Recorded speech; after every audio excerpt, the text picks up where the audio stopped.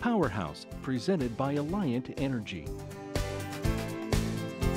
Alliant Energy, we're on for you. Welcome back to Powerhouse.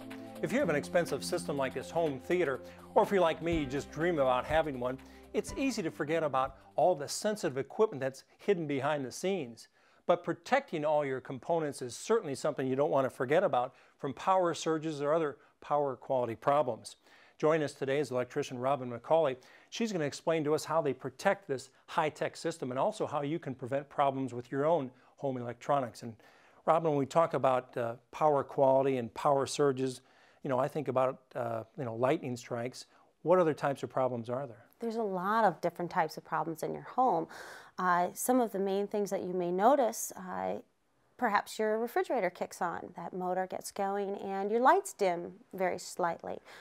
Also, maybe you come home in the afternoon and your clock's flashing on and off. That may have been caused also by the quality of power in your home spiking or being very low.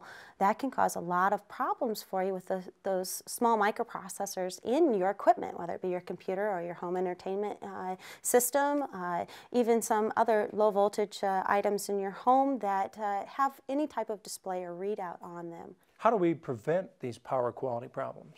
There's a lot of things that we can do to prevent them. The number one thing that people think of is surge protection.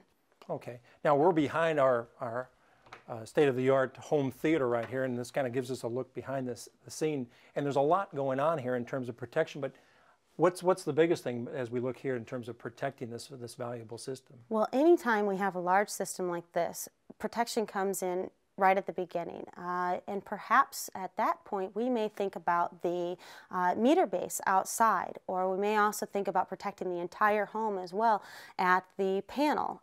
There are a couple of items that we can use, or at least one item in particular for the service panel that we can use, which looks something like this. And this just takes the place of two breakers in our panel. This will help protect if lightning strikes outside the home or hits the transformer and comes in from that direction. And this is a surge protection device? This is a whole house surge protection. Okay. So and this should be put on by an electrician like yourself? This should certainly be put on by an electrician, since we are dealing with the interior of the panel itself, and we do actually have to wire them in there. Okay. So good idea on that one. All right.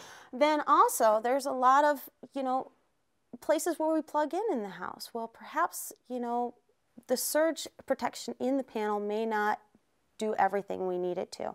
If lightning hits on the opposite side of the home, it's going to travel all the way through the house. It's going to hit everything on the way to the panel. When it hits the panel, yes, that surge arrest will stop it there.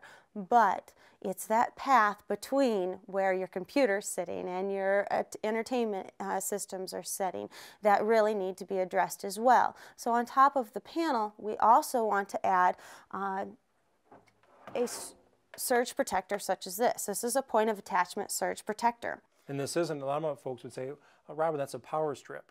But it's not. And the main thing you want to look for there, of course, is read the package carefully when you purchase it. Make sure that it does have protection. And most of the strips such as this or surge arrests like this do have some type of warranty on them as well.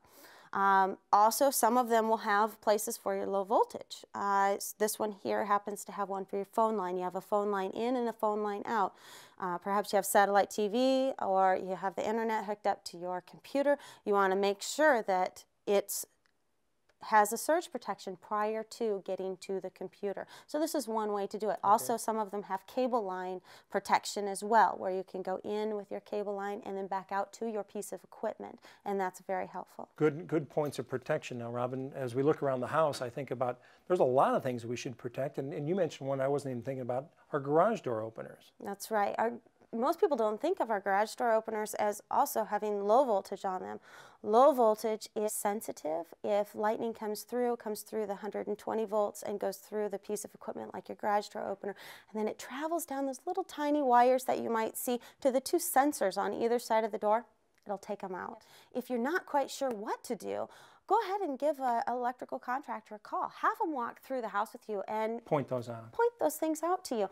And then also you can have them, give you an idea of how much it's going to cost to protect those items, especially if we're dealing with the panel. We want to make sure that they're involved there. Well, again, we all may not have a great state-of-the-art system like this home theater, but we all have different types of equipment that, you know, some sizable dollars invested, so it makes sense to protect it at this point. Surge protection for your power quality. That's right. All right, Robin McCauley, thanks a lot. A lot of great information. You know, I'm going to go home and take a look at what I have in my home office because I might need a little more surge protection there. Thanks for joining us.